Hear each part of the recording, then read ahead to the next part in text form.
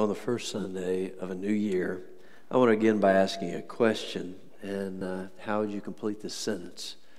And it is this: my number one goal for 2020 is. Now, I know that can be just a whole lot of stuff. You think about it before you write it down somewhere, and I hope you'd write down a good answer to this question. What is most important to me? How do you complete that sentence? What one word, phrase would you use? My number one goal in life in 2020 is to be happy, comfortable, successful, to be loved. How would you answer? My number one goal is to have fun, to retire, to get married, raise a family. My number one goal in life, to be well-known, popular, acknowledged. And this is so important. If you haven't ever thought about this, and it's one of these things that it just happens, and you say, well, I want to, and we have our thing we say, but yet nothing about our life really flows from that. So it's probably something else that is our dominant life principle. And everybody has one. Dominant life principle. It's like the lens that you see your whole world through. So every time you're making a choice, every decision that you make, how you do family and how you do friends and how you do work, a lot of it's going to flow through that dominant life principle. It's the navigation of your life going forward. So it's really important that you think through what is going to be the most important value in your life. And in the midst of this, I hope, and we're always working on this, that when you come to decide those kind of things, life-altering, eternity-touching things, that what God's Word has to say would be the thing that's a driver. It would be the thing that directs. God hasn't left these things to chance. He's not just leaving us guessing, I wonder what God's up to and what He would expect from a guy like me. But He's given us a whole lot of good direction and focus in this discussion. God's Word says this: do everything in love. That's pretty big, right? Do everything in love. It comes as a command from God's Word. Another translation, same verse, let love be your highest goal. So it's not success, it's not possessions, power, privilege, prestige, comfort, money. Love is the main thing. And this is not the only time this is going to show up in God's Word. We're going to survey a good number of verses about this. So make love the highest aim of your life. And why is that? Because God is love. How about that? How about them apples? God is love. And God's goal for your life is that you would be like Him. And so if you're going to reflect Him, His character, His person, then love is going to have to be a big deal because God is love. The Bible does not say God has love. It says God is love, and He created you to be the object of His love. And He created you to be like Him. And He created you to learn how to love others as He loves others. Questions, why didn't God just create you? Dun, dun, dun, there is you in all your glory. God has created you, and now yet He did such a good job on it, He's just going to zip you right on up to heaven and be with Him forever and ever. And we're all done here. Why did He leave you here? Why didn't He just zip you up to heaven? Why are you still hanging around? And goodness, what a world it is, right? We talk about it. It's a broken world. Don't have to look very far. Don't have to watch much of a newscast to determine. It's a broken world. And so we're in this world where there's sin and suffering, sorrow, sadness, problems, pressure, stress. And why didn't God just create you and then deliver you from all of that and get you with Him in a perfect heaven forever? Why does He allow you to stay here on this earth for these years? And the reason for that is to learn how to love Him and to love the people around you in His name. Life is about learning to love. In fact, one day, Jesus is walking along, and when Jesus is walking along, there's always somebody wanting to talk to Jesus, spend some time with Jesus. Sometimes they're His enemies, and they just want to try to see if they can trap Him in a off statement, try to trip Him up. Sometimes it's people that genuinely just need a word from God, and they know Jesus has such a word. This guy comes up to him and says, okay, so we have all the law and the prophets, most what we would call our Old Testament. We got the law and the prophets, and it's all kinds of stuff in there that we ought to be doing. Some things, you ought to be doing this, and some, don't do that. So now, out of all that stuff, I recognize you've given us a lot of direction, a lot of things to think about. How many of you, curious, I didn't ask the first service this, so I'm going to ask you, because you're better people than they are. Don't tell them I said that, but you're better people. How many of you read through the whole Bible in 2019? Well, praise the Lord for you guys. Way to go. I did time and a half, a little time and 3/4. I'm just about did 2 last year. And in the second round, in December, somehow it just fell this way for me to celebrate all the things of December. I was reading Leviticus. And so I'm thinking about some of these guys. This guy comes up and asks Jesus this crazy question. Okay, what's the most important thing? Because he says, I'm familiar with a lot of that stuff in that part of the Bible, but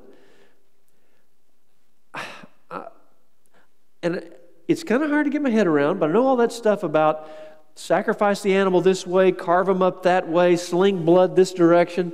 I know that's in there, but is that the main thing, or is there something I'm missing? Where do I really need to focus my attentions?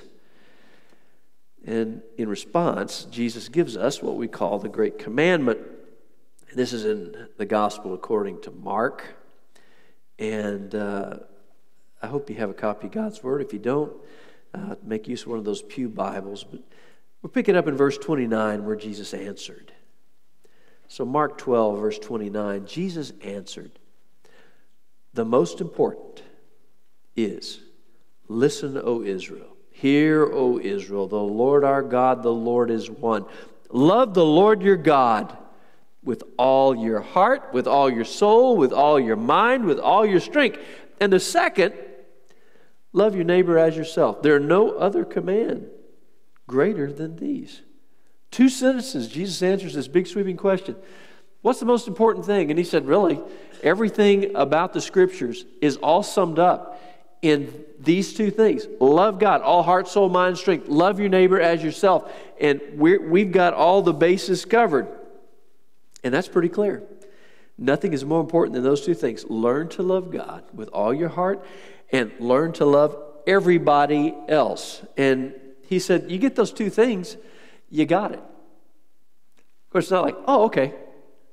Well, check and check. Because it doesn't quite work that way, does it? It's a little more complicated than, okay, now I know it in my head what I ought to be doing, therefore it's done. This is a lifetime of, what does this look like? How do I live it out? What does it look like in my relationship to God? What does it look like in my relationship to people? And it's a big sweeping command, but it's God's plan for all of us. Life is about learning to love, and everything else is secondary. Make love your highest aim. Doesn't mean other things aren't important, other things don't count, but this is that dominant life principle we're talking about. If you go through life, and it doesn't matter, how much you acquire, how much you achieve, how many accomplishments you have, how many awards or rewards you've accumulated, how famous you become, none of that matters. And this is something I think a lot of Christians don't ever really wrestle with. One of these days, you're going to stand before God and give an account for your whole life. How about that? It isn't just, well, God loves me no matter what. Doesn't make a difference what I do or don't do, because I prayed a prayer once and I got baptized somewhere along the way maybe, and so I'm all good. We give an account for this life He's entrusted us. All these days on planet Earth that God gives, there's going to come a day when I stand before Almighty God, and He says, what'd you do with everything I gave you? What'd you do with all those things I entrusted to you? What'd you do with the life that I've handed to you on planet Earth? Did you learn to love me with all your heart? And did you learn to love your neighbor as yourself? Because we don't want to miss this. It's about love. The Bible says this, it's 1 Corinthians 16:14. Do everything in love. Now, I went to a Baptist college and got a degree, and I went to a Baptist seminary and I got a degree, and I'm all degreed up. And to do both of those degrees, I had to take 4 years of New Testament Greek, different than modern Greek, New Testament Greek, and had to become fairly proficient in translation. And so words are important. I believe the words of God, every word in the Bible is inspired by God. I know you folks, you're like, oh man, he's going down this road again, because some of you are used to me talking about my expertise in the Greek language and how important it is. So here it comes. This word translated everything, the full meaning in the original Greek text, it means everything. That's all it means. Everything. It means everything all the time with everybody. Do everything in love. Now, what does everything include?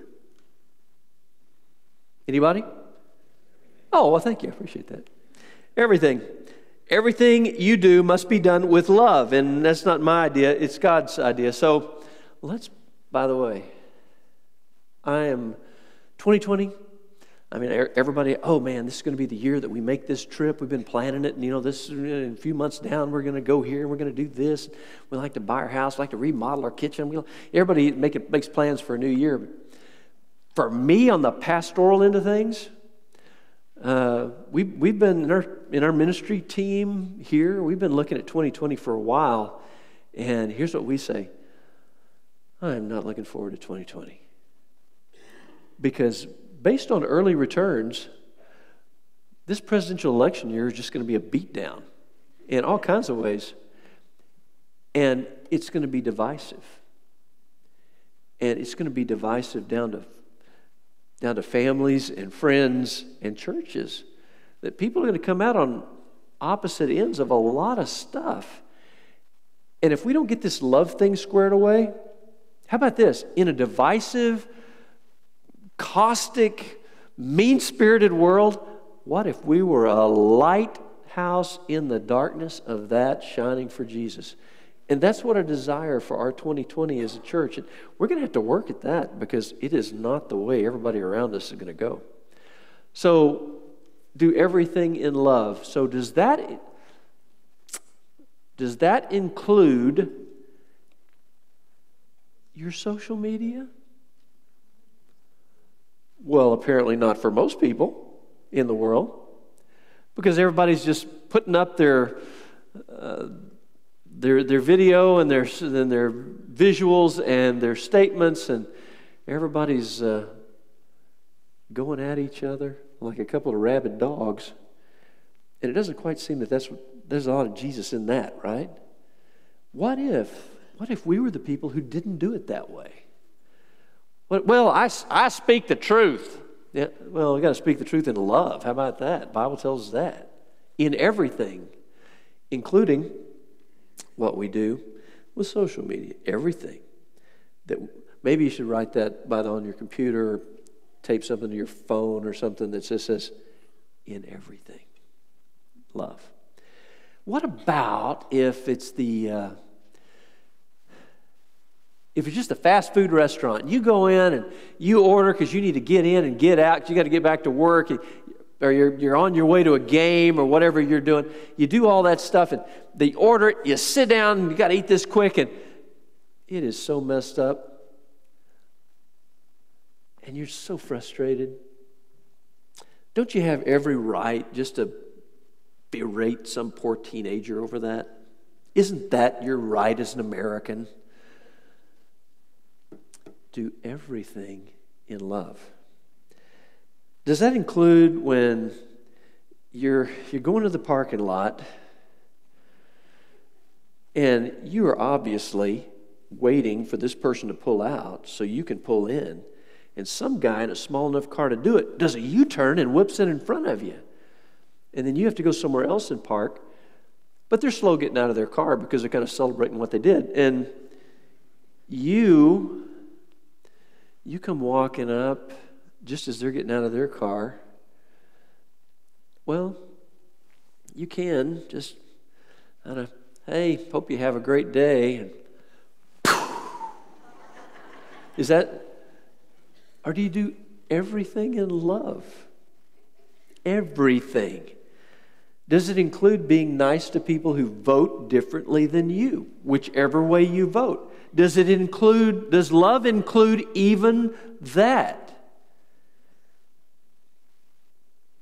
Does it include responding to people who attack you, belittle you, make life difficult for you because of your faith in Christ? You have to love those people too. Now, this is what I'd like for us to get better at in 2020. And there's some things to do about that. We throw this word around love, by the way, because I know for me, I love hot dogs. I love ice cream. I love salsa. I like to eat salsa and then have ice cream because it helps to neutralize things and it's a health plan for me. I love my wife. I love America. I love Jesus. Well, not all the same way, not all the same level, but what does love look like in this world in which we live? And I want to give some definition of that as we move through the 5 things quickly that we have here from God's Word. The first thing to remember in the middle of all this is that we love because God loves us. You got to understand the source of this. We love because God loves us. God is love, and all love comes from God, and we love because He loves us. Dear friends, let us love one another because love is from God. Everyone who loves has been born of God, knows God. The one who does not love does not know God. Man, now that's a little harsh. Because God is love. The reason why God wants you to love is because He is love, and it is His character, it is His person, it is His attribute, His primary attribute. God is love. Everything else, I believe, flows from that, and He wants you to be like Him. That's why you're still around. He wants you to be like Him, to reflect His character through the things you do, the things you say. God is the source of all love. The Bible says we love because, this is 1 John 4:19 now. There's a lot about love and God's love and all this stuff in 1 John. We love because He first loved us. God is the great initiator. We think, well, I'm a good person, so it kind of comes from me. Well, no. In our sinful nature, I know I would never do anything out of love except that. God has inspired it in me, prompted me by the Holy Spirit, guided me to that commitment, to that decision. I love because God loved me first. He's first in everything. And the only reason you love God or you love anybody else is because God first loved you. And you say, well, I'm not sure if God loves me or not. You know what? The Bible says this over and over. I know this is a hard one because life is hard. It's a broken world. Sometimes it's choices you're making. Sometimes other people's choices just slam into your life. But God forever proved His love for you when He sent His Son, Jesus, to live a sinless life, to die on a cross for our sins, to pay our sin debt, miraculous, raised from the dead, victoriously resurrected from the dead, alive forevermore. And by acknowledging, God, I am a sinner and I want to turn from my sin. I believe Jesus died on the cross for my sin, was raised from the dead, and I surrender my life, my whole life, to Him from this day and every day. He is Savior and Lord in my life. And He has proven His love so completely and so fully. Because, see, His plan isn't just that today works out great, that business is successful in 2020, that relationships are problem-free in 2020.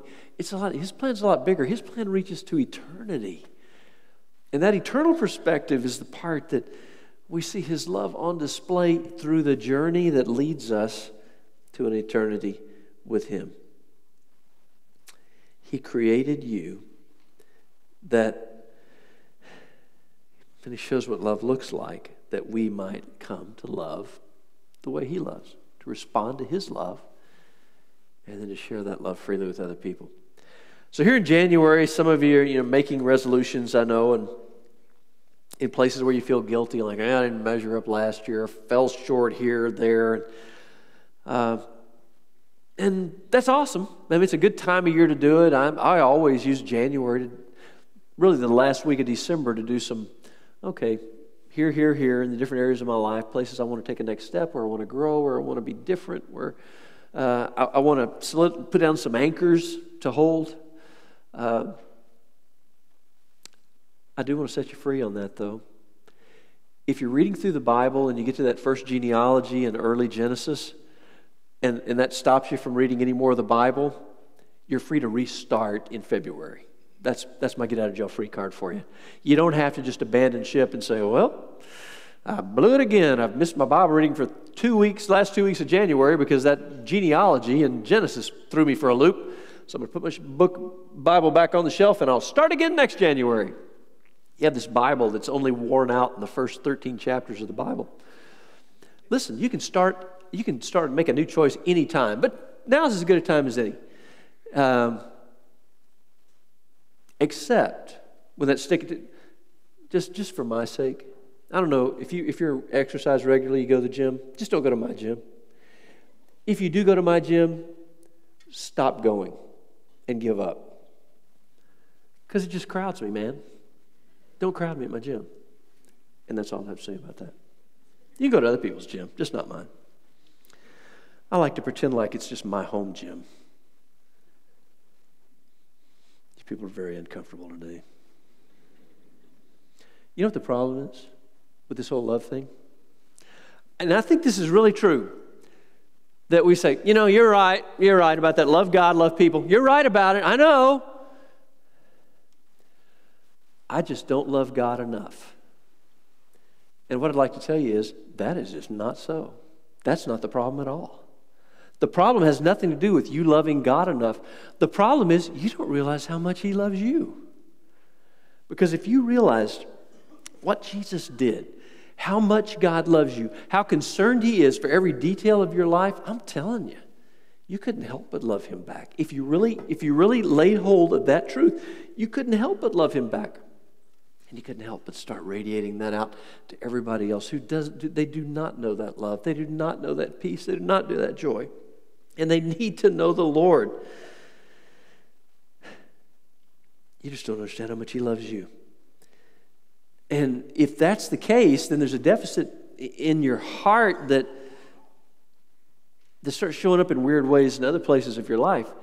That illustration is a great illustration of a tube of toothpaste. You squeeze a tube of toothpaste, what comes out? Well, hopefully it's going to be toothpaste, right? Well, when your life, you're going to have pressure, and you're going to have difficulty, and you're going to have stresses, and when things start to squeeze in on your life, whatever's inside of you, that's what's going to come out. And if it's not God's love, it's going to be anger or fear, bitterness. A whole lot of other things start coming out. And you can fake it for a long time. You can, hey, I'm all good. Everything's great. But when the pressure's on, and it will be on in the year ahead of us at all kinds of different levels, when it starts to squeeze you, that's when you find out what is really inside of you. And when that happens, you're not going to be able to love anybody else, because until you got God's love in you, it's never going to work out. So do you know the love of God? Do you rely on the love of God on an ongoing basis? And if you don't, you're going to have a hard time loving people. It is, well, I love everybody. I've heard a lot of people say that. I love everybody. No, you don't.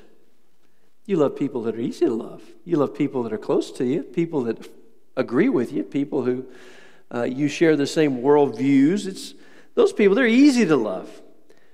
But see, in this story of love, it's not those people.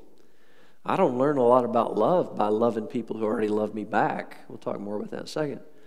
It's the unlovely, the unlovable, the difficult to love, the hard people in my life. Though that's where God starts stretching my love of people, my ability. There's some muscle that develops when people are hard to love, and loving people around you don't feel like loving. You can't do that unless you got God's love in you. When you have God's love in you, anything is possible. Love happens because we're loved by God. Now, the next things will go faster than that. Love is a choice, and love is a commitment. It's the second thing. You choose to love, and you choose not to love, but it's a choice. We have this myth in our culture, American culture, that love is uncontrollable. It just happens. We have it in some of the language that we use to talk about love, but love is a choice, love is a commitment. The language we use, a dear gentleman in our church was passing out bulletins before the first service. He said, I'm so grateful for the new year. Tell me why.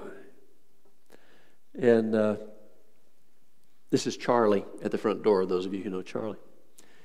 He said, because it's January and Hallmark is done with those Christmas movies.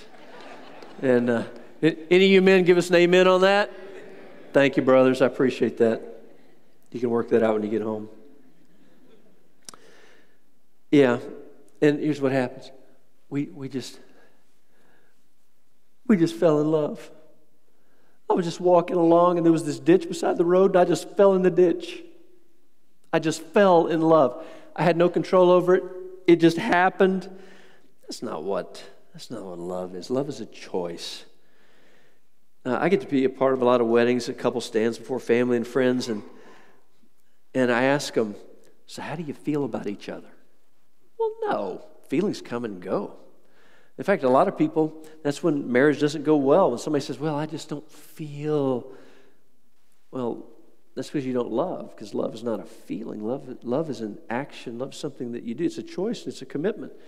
And so in a wedding ceremony, we do a lot of, do you commit? Before family and friends, do you commit? Do you make a choice? Do you declare, this is where I stand? Otherwise, when the emotion is gone, things begin to unravel.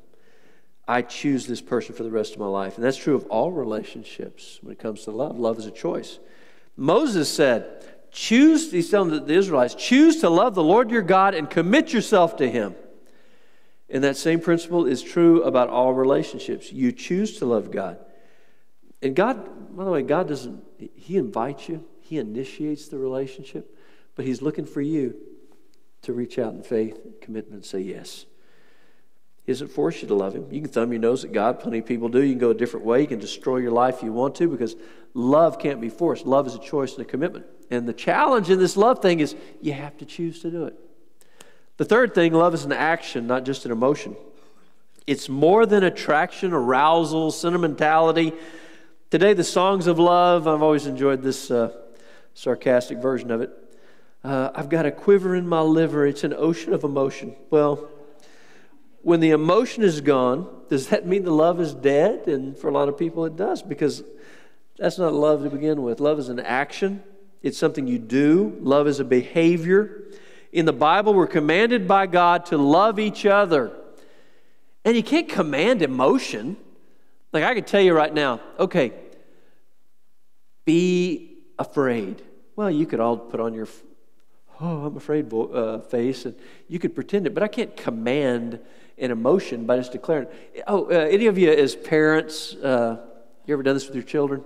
Because I did, and I'll confess it now because they're not here.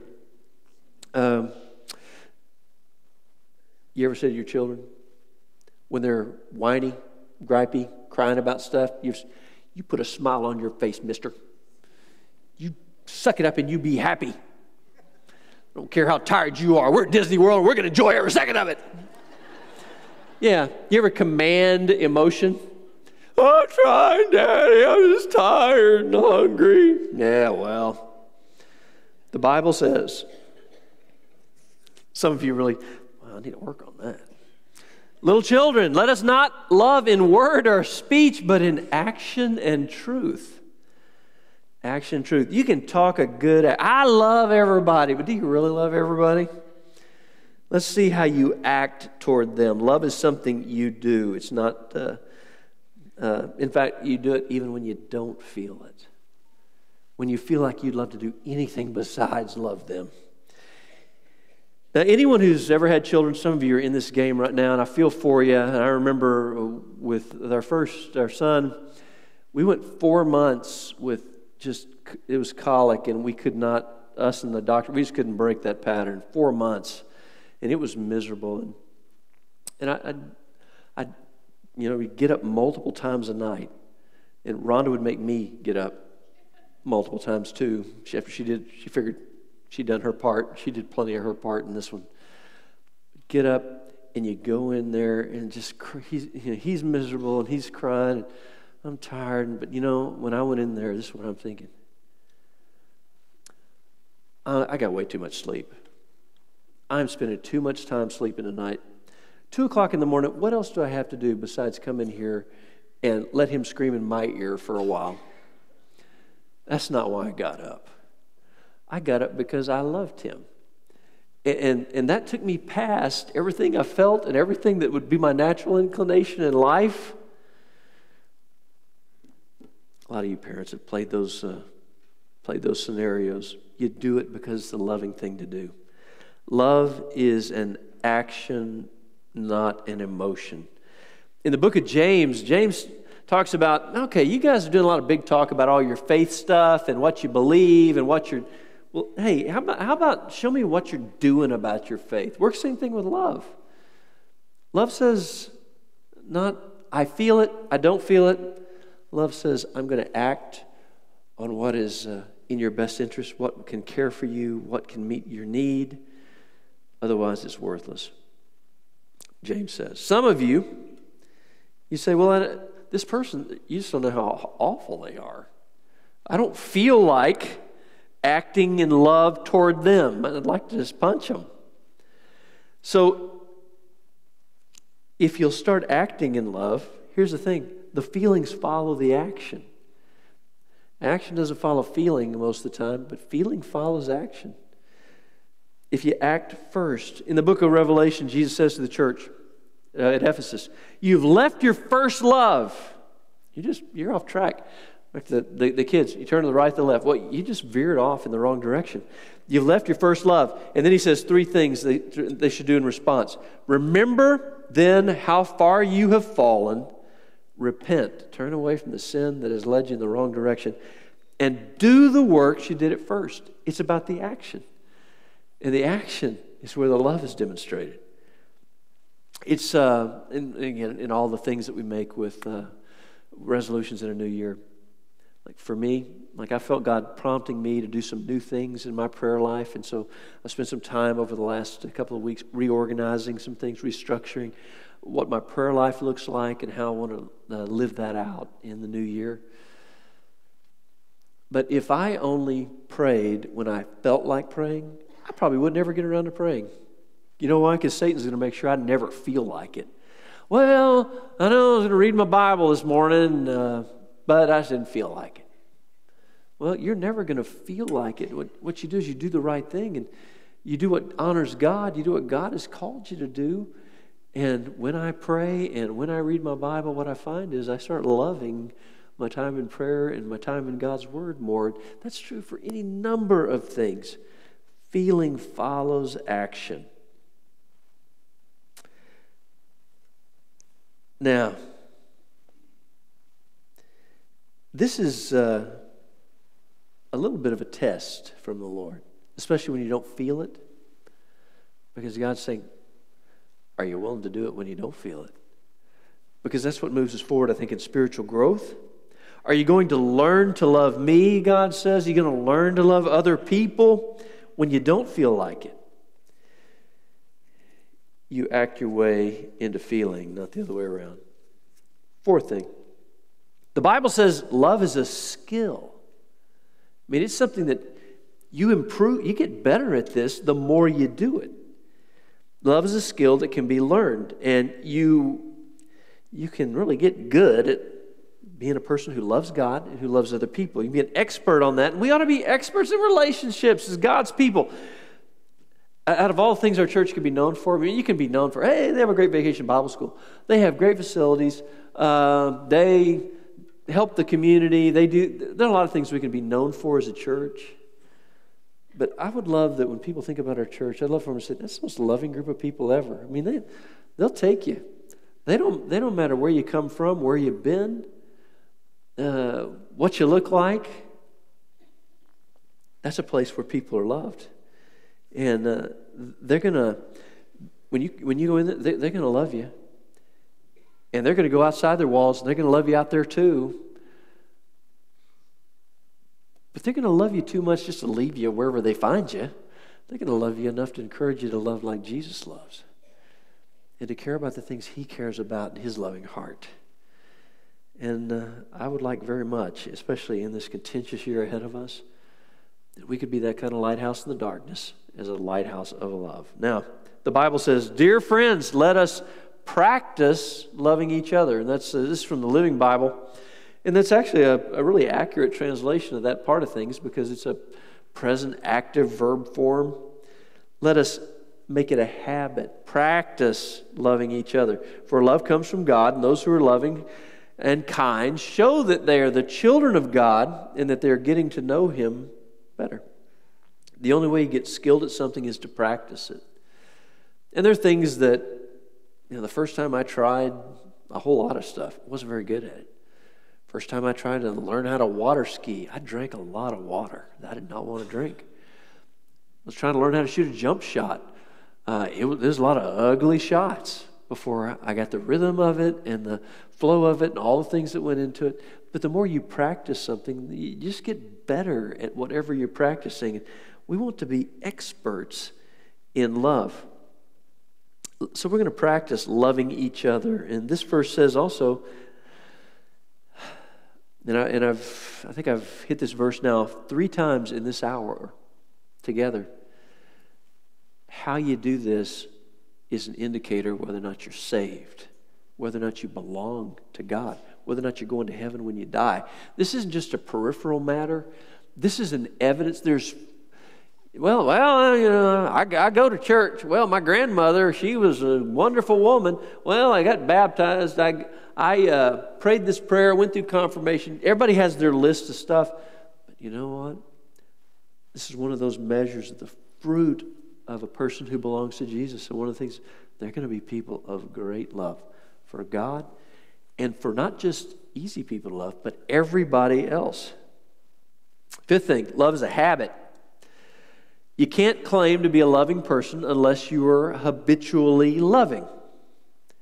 So your character, you think about your character. Your character is the sum of your habits. You take all those habits, that's who you are. You can say, well, this is the way I am. This is who I am. This is what I believe. This is what's most important to me. But your habits are what's really a demonstration of what's really inside of you. So if love is like a light switch, okay, I'm going out to do outreach in the community.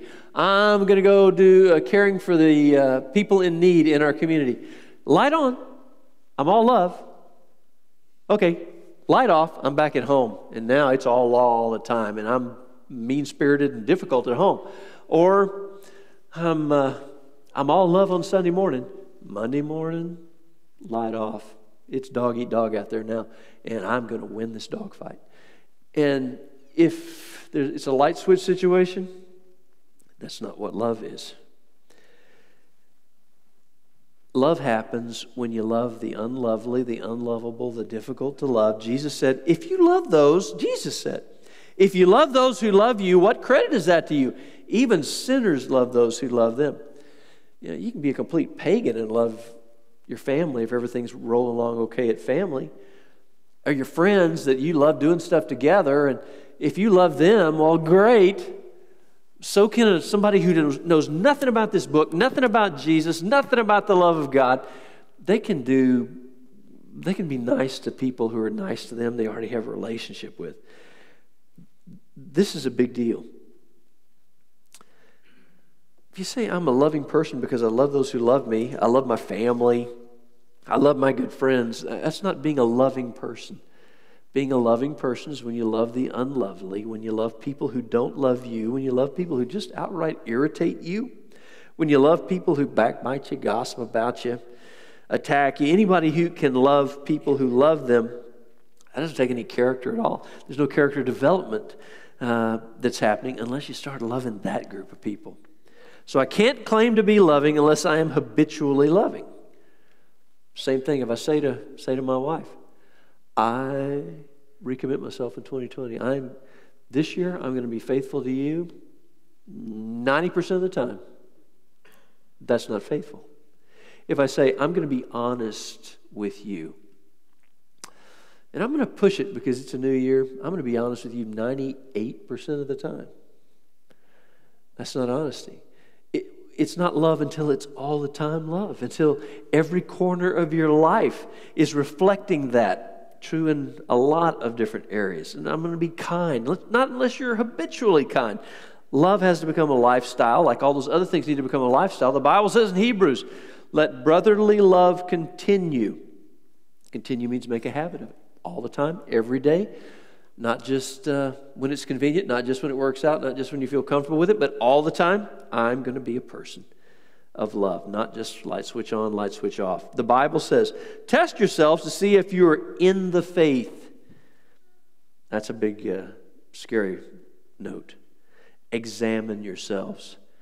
Or do you yourselves not recognize that Jesus Christ is in you unless you fail the test?